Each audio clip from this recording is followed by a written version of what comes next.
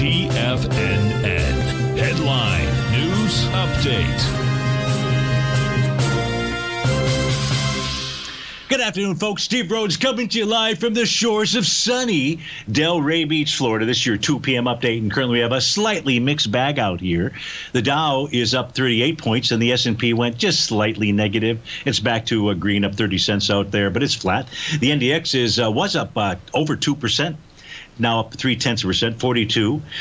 Look, while that spot volatility remains above its 50-day exponential moving average, which it is right now, the spot is printing out at 35.37.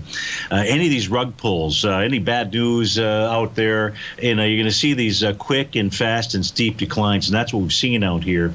You've got the semis up 80 points. They were up like 5% earlier. Trend is up 53. That's 0.3%. What's not giving it up is gold, up nearly 3%, $56. Silver's up $1.13. That's 4.5%. Light Sweet Crude is up 5 3/10. That's 6% out there. I haven't even looked at commodities for a while, but we did have wheat didn't trade limit up this morning. That's the first time in 2 or 3 trading sessions. But let's actually go switch over and take a look at our indice charts. And as we look at our indice charts out here, you get a feel for what's really gone on or what has transpired or what's taken place so far. And that is in each of the indice charts that you're looking at, you'll notice the red oscillator and change lines. And what price has done is price has gotten up there. That's a natural level of support or resistance. Because we're below it, it's a natural level of resistance. And what did price do?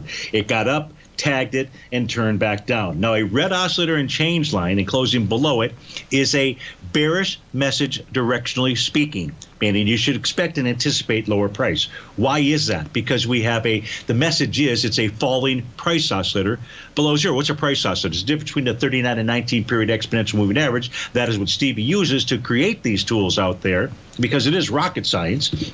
And they're really key levels. You see the Dow rejected it. The S&P rejected it. The NDX 100 rejected it. The Russell, which was the strongest, rejected it. The semis rejected it. The transports rejected it. And I'm not worried right now about the XAU and the spot volatilities. But if I were to show you the NASDAQ composite, it rejected it. The New York Stock Exchange never even made it all the way up there. So what does this say? As long as price remains below those red oscillator and change line, it says that what price really wants to do is go target those January 24th lows. Folks, you know what you might want to do is look at your charts. I know that the XLK tested and so far rejected, I believe.